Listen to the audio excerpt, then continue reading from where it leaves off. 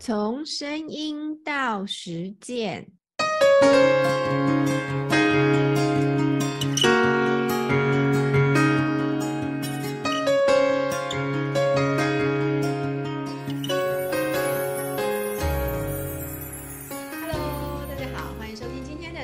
说说故事，哦，原来是这么一回事。我是古灵精，这一位是胖晨老师。对，那我们今天在鸡屎藤舞团这边要跟老师聊聊鸡屎藤这边的一些过去、现在跟未来。那我们在谈这个部分的时候，今天是我们的第二趴。我们第二趴要聊什么呢？我们在上个礼拜有跟，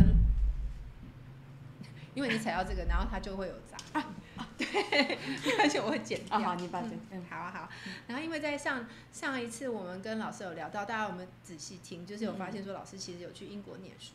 对啊，老师要不要聊一聊？就是您去英国那边，您读的是什么？对，而且我查了一下那个资料还蛮特别，就是跨文化的。但是他是戏剧博士。对。那时候我其实就是从小到大都没有离开过台南念书啊，从国小、国中、高中、大学、研究所全部都在台南念啊。对。那后来就想说，好，我想，后来因为喜欢上剧场嘛，那喜欢上剧场就那个时候我们的老师是汪奇梅老师，就是有一位剧场的老师啊，那在成大中文系教书这样子。对，然后就是1年3季那时候。对，是的。然后那时候老师就是会说啊，要不要可以去国，如果要念剧场的话，其实可以去国外看看这样子。好，然后就想说好，那我们去莎士比亚的那个发源地，去英国念好了。对，然后就去英国。那时候当时在查这个要去哪一个戏剧系的时候呢，就一间一间学校看，然后看到那个我后来念这个学校叫做 Exeter。等一下，你一间一间学校看是亲自到那边的学校看吗？哦，没有，看网页，看网页。那时候已经有网路了啦。对，我们没有那么老。没有那么老，2007年是了。对，只是网路是用播的。我已经玩 BBS 玩很久了。对。黑白荧幕的，单色荧幕，对不对？以前 BBS 时代这样子。对。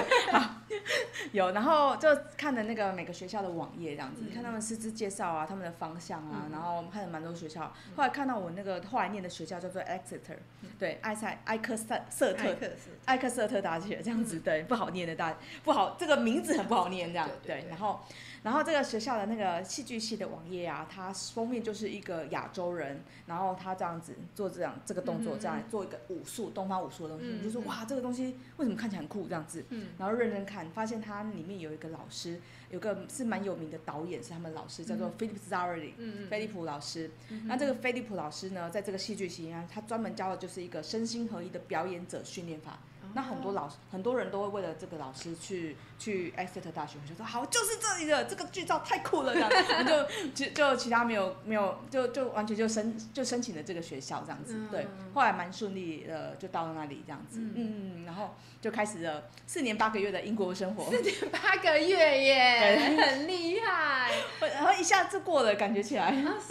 对啦，如果你现在来看的话，可能那时候去之前会不会觉得就是哇4年8个月，而且它是在又比较偏北，应该蛮冷的吧？应该是整个英国都蛮冷的，但是它还好，它其实是蛮西南方这样子。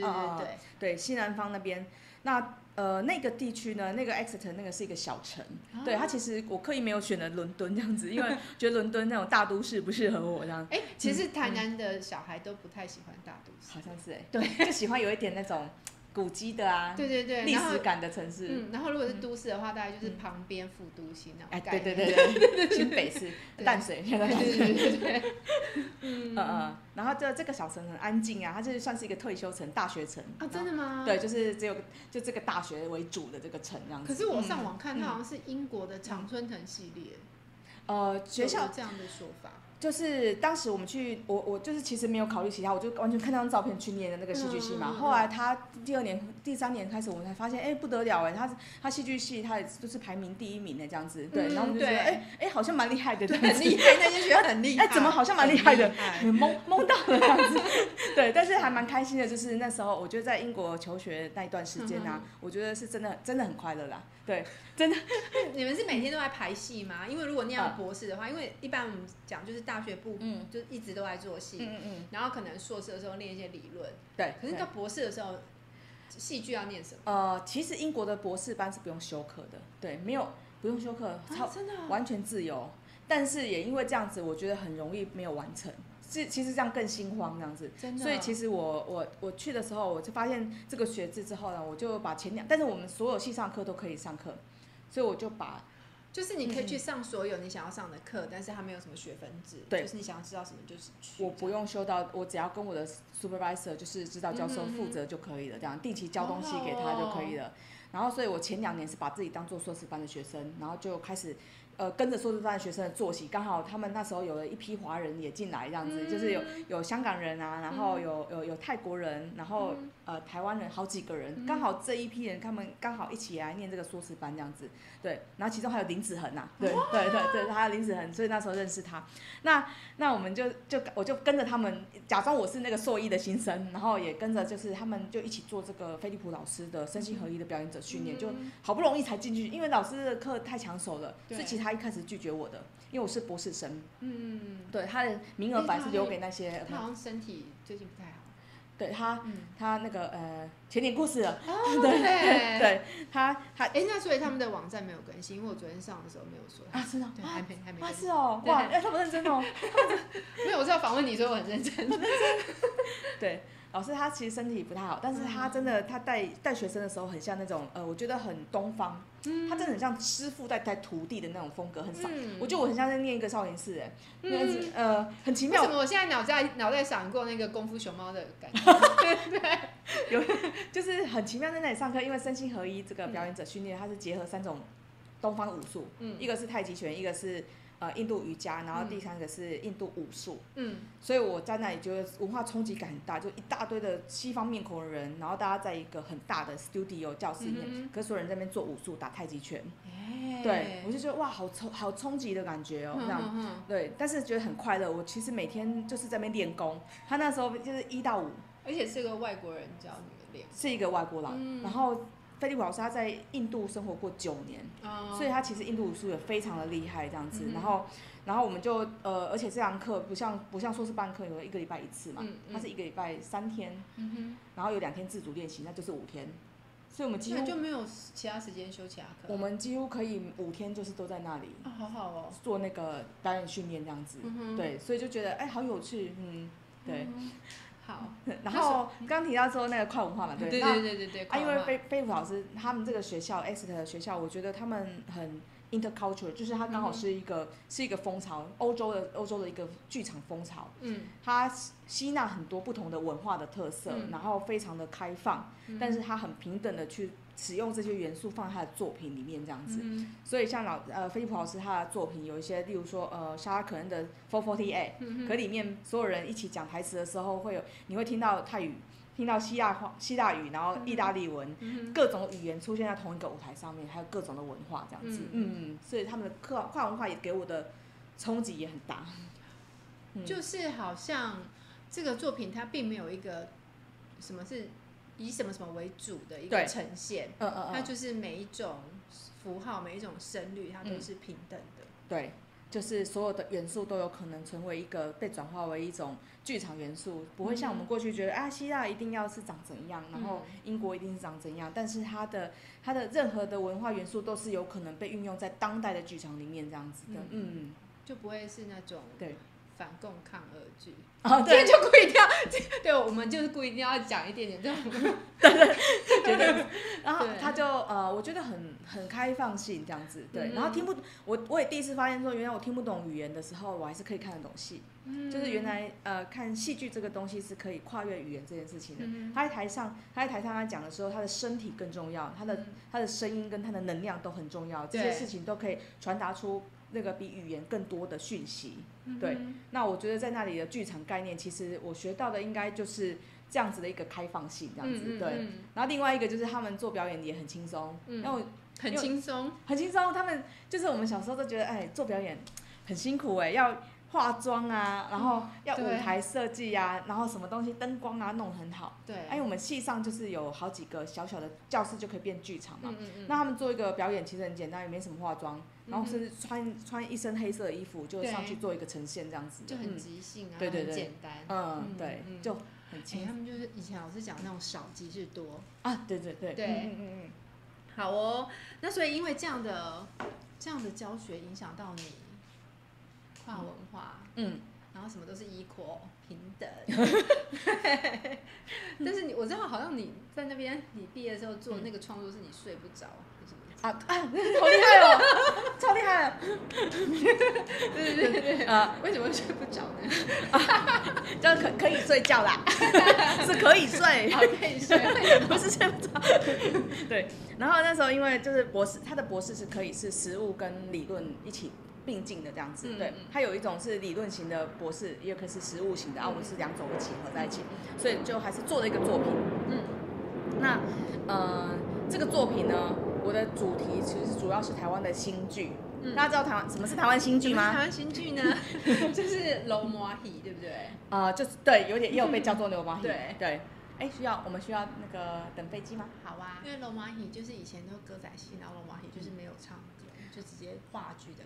应该说就新剧就是有点是日治时期开始的那种台湾的现代戏剧嘛。那一开始当然参加的人会比较是三教九流，所以就被叫流麻戏这样子。对，像后来的 opera 戏啊，什么金枝演社，它其实也在复刻这样子的。对啊，所以老师是以他的新剧作为创作。那我想说因为我做的是新剧嘛，又讨论台湾性，那我就觉得新剧很有趣。你在看金枝演社 opera 戏的时候，你就觉得他们，或者是看歌仔戏那些穿时装的戏的时候，他们虽然穿时装，然后虽然在演话剧，可是觉得那个台味好重哦。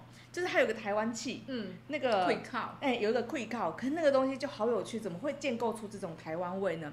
那我就做这个新剧，那我当时就想，我找了一个日本的剧本，别意识的剧本叫做《可以睡觉》，它是一个荒谬剧，然后我就用这个剧本，然后用新剧的方式找了一个泰国演员跟一个威尔斯的女演员一起来演出这样子。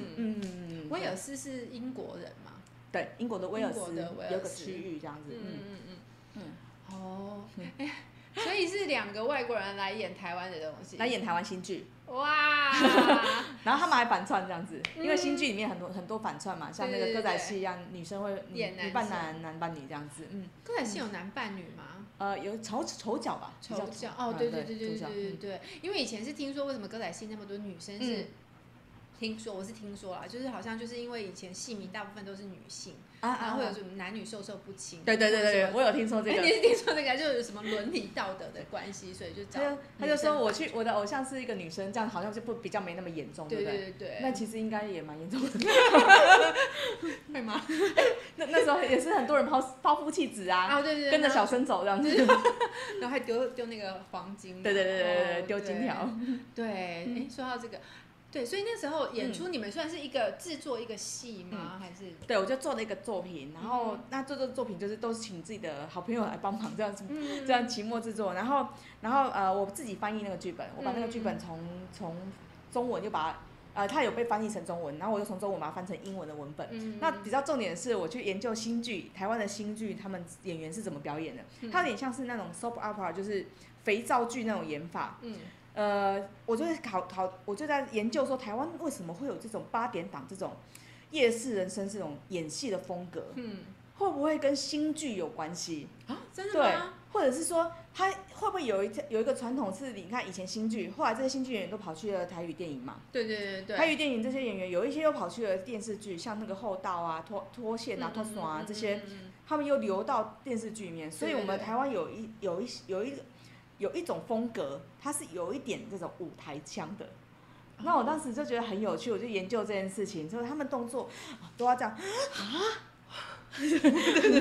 神气爆菊这样子，有没有？对，他们有一些很有趣的，不是那么写实的演法，所以我就去炒。对耶，这样想我突然对，好像是这样呢。就像现在那个什么以前那个媳妇系列或什么，好像这样。是不是？对。那什么警官眉头一皱，对，就有一些很类型化的这种表情啊、动作啊，所以在研究说那个这样子的动作是不是它是一个新剧的这样子的传统，所以我就让那些泰国人啊、那威尔斯人他们去做这样子的那种大众化的剧场的身体这样子，所以真的没有出国都不会去想到自己家乡这边发生到什么事呢？好像是呢，以前不会想那么认真，因为被迫嘛。对，然后以前就觉得很多事情好像就是这么理所当然。对。对啊，好有趣哦。那所以你回来之后，就是像我们刚上一集提到的，就开始做昭和，对，然后做很多的故事这样子。哦，然后对我还有一题是要问说，那你在英国念书有没有什么有趣的事情？除了刚刚那些跨文化之外，比较有生活上面比较有趣的事情。生活上，比如说那边比较冷啊，或者什么，因为坦白说那边我查过那个经纬线，它好像在巴黎在北边。哦。对，所以它那边应该也会下雪吧？会啊，有下雪。所以你看他说下雪比较温暖，可是对我们来讲下雪已经很冷。哦，对。下雪的时候啊，你就看到一群亚洲人啊，那时候就是我们在跟一群泰国人在就是正在 party 这样子啊，然后下雪的时候，一群亚洲人在那边哇 ，beautiful， 泰国腔、台湾腔这样，然后可是其实下雪的时候蛮辛苦的，因为出去走路啊，平常一段走10分钟的路，就是要变成要下雪的时候要走20分钟，因为很滑，就没那么梦幻了。对，那我觉得应该就是那个文化冲击真的蛮大的，因为就是英国人，你知道英国人首先一开始去的时候完全听不懂那个英国腔嘛，那个是真的蛮惨的。你去超市，人家问你要不要一个塑胶袋，我就听不懂这样子，然后要想很久，对不对？对，我就想哈，我说好的，我知道了啦。你知道为什么要想很久吗？因为没有字幕。对，为什么没有字幕？发现没有字幕，那什么腔听不懂，这个时候看电视的时候觉得，有字幕，虽然那个腔调，你还会批评说啊这一句在那怎么讲这个腔调，然后到国外之后发现他就是讲这个腔调，你在讲什么？所以当然是一开始语言冲击很大，对。然后那我觉得生活，我觉得去那边生活的面向很好玩呐，就是我变得很会做菜，因为那边不是都吃炸鱼吗？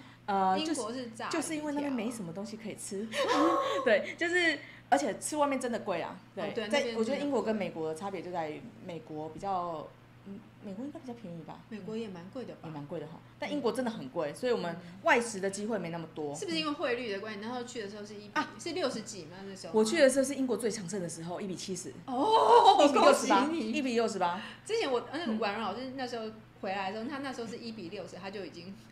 对，我好像更高啊！后来你更高，你真的很厉害。我那时候想说再不去就不行，你以后更高怎么办？结果后来就整个降到1:40几了。现在30几而已。你可以回去母校当那个荣誉校友。Hello, I'm back 。可以。真的可以耶！而且把你们的东西带过去。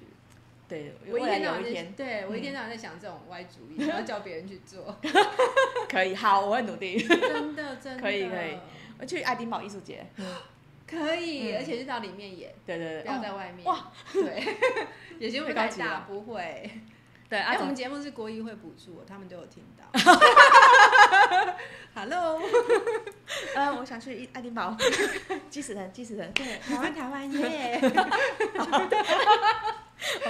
然后总之变得很会煮饭啦，对，然后就是那时候做就是搓汤圆啊，搓汤圆是家常便饭，那每周蒸一笼馒头也是家常便饭这样子，然后做那个饺子啊，然后霸包啊，煎鱼什么什么的，因为想吃就会做，对，然后就努力就很会做菜，然后另外一个就是在戏剧系里面其实就是认识了一群很有趣的朋友这样，就是虽然有英国人，然后但其实亚洲人蛮多的，就是泰国人，有认识很多泰国的好朋友，他们去那边念戏剧这样子，他们现在都是在泰国的戏剧系教书这样子，真的哦。对，我觉得也很好玩，就是跟突破。泰国的戏剧我很难想象它会像台湾这样吗？还是说，因为你刚刚讲到泰国，就会想到他们那个萨瓦迪卡这样。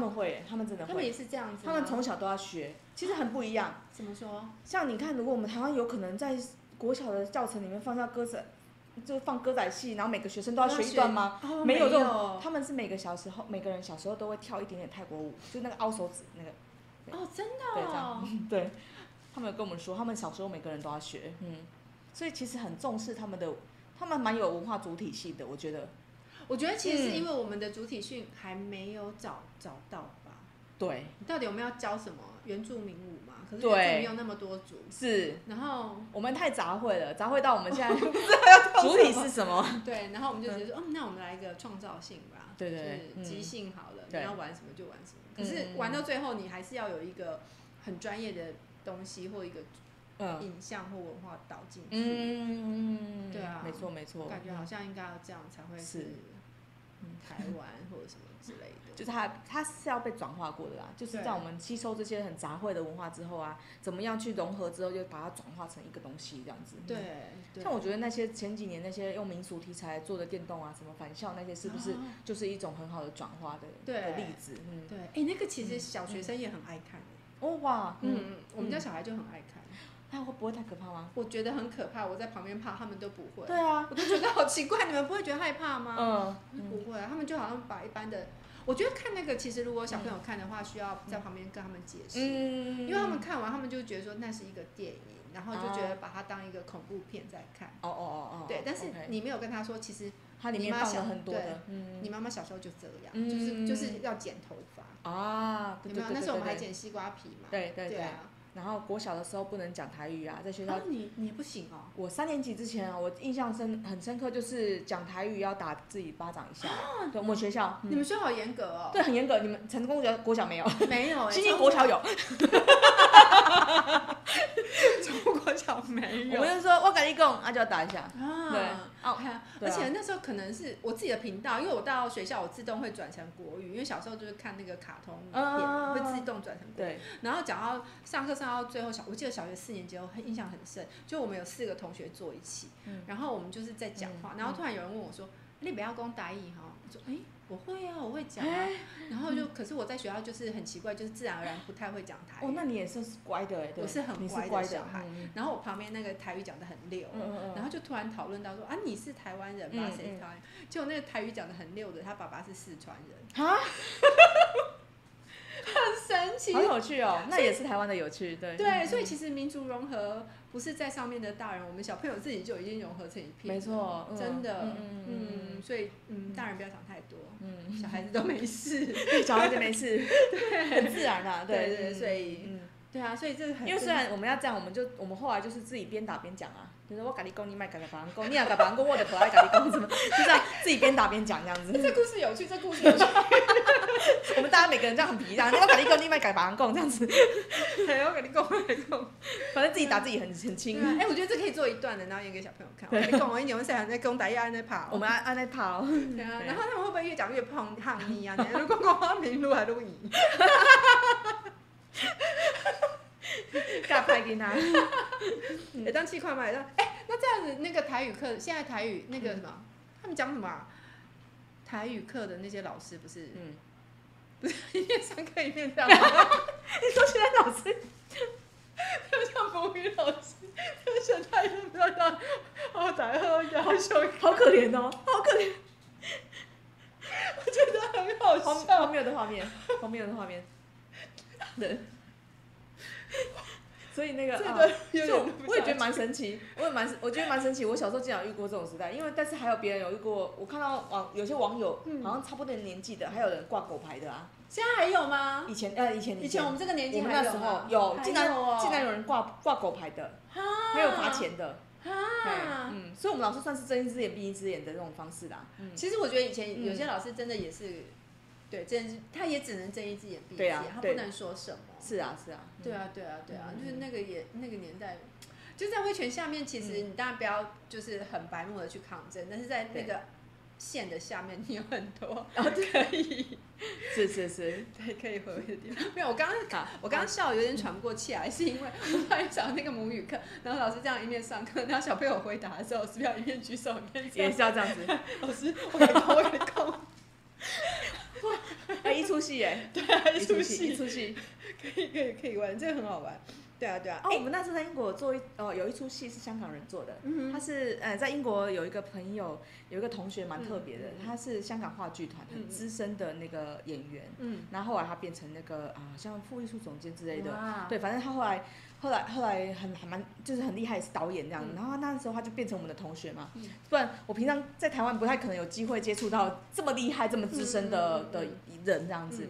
然后因为是同学，他做了一出戏叫做《大江大海1949》他因为我们太多华人了，他就觉得他想要做一出是讲华人的故事的。我觉得这个是在我的整个英国留学生涯当中，我觉得留下一个很重要的一个回忆的戏，这样子。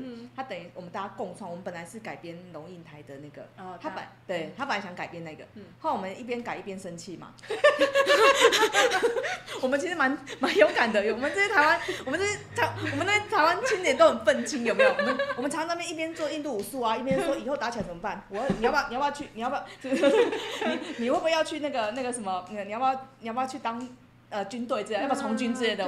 我们以前都是这样一边训练一边讨论这种事。然后后来我们就一边生气，后来一边对这个书的内容这样子，然后后来就是它就变成让我们共创，我们就把自己的儿时经验，包括我刚讲的那些台语经验，还有包括我们小时候背那些讲中正的这些东西，都把它转化成一个剧场作品，变成一个口述历史的演出，然后我们在英国演的这段台湾历史，我觉得很有趣，很有趣，而且很有意义哈，很有意义，就是一个里程碑。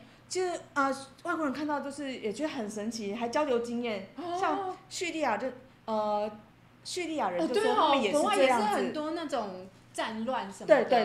对，就是原来我们小时候这种军事教育，我以为是每个国家都这样，结果别的国家的人看完，他们告诉我们，他们不是这样子的，他们没有这样长大，他们不用升旗，他们没有那个朝会，是我们军事教育，我们加1、2这样子，对，只有叙利亚跟我们一样，你知道吗？原来我们跟叙利亚是一样的。对，他们也是军事教育，所以其他国家没有，并没有这样。那他们上学都做什么事呢？好好奇哦。就没有这种朝会、这种升旗啊，这些都是很仪式性的事情。对，就来上课。就是真的是 for study。对，我觉得这些也都是冲击，就等于是我真的是在那里看到我自己。等于是在英国的时候遇到我们自己的台湾，再重新回顾我自己到底经历什么样的生长的过程，这样子。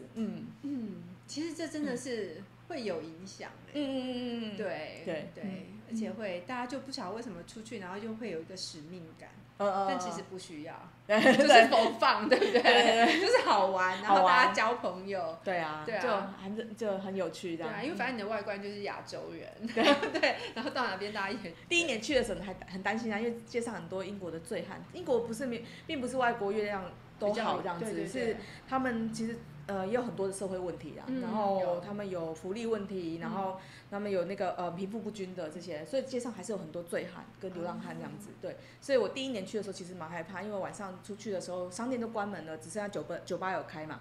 然后醉汉看到我们就是可能看到东方人可能会调侃、开玩笑这样子，我们都很害怕。所以我那时候就是走路啊，就是把钥匙尖尖的地方夹在这里这样走路的，随时准备自保这样子。对，但还好后来都没有事，没事。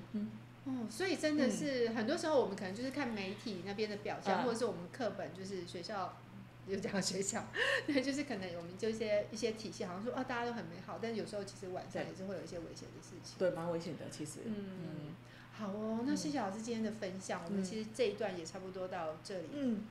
要告一段落，然后接下来我们下一个阶段就是要聊聊，就是胖陈老师对于虽然他是副总监，但其实我想对于这个团他未来有什么想法，然后对于这个团怎么样做一个可以说是府城传统的代表，或者是会不会太 loading 太大？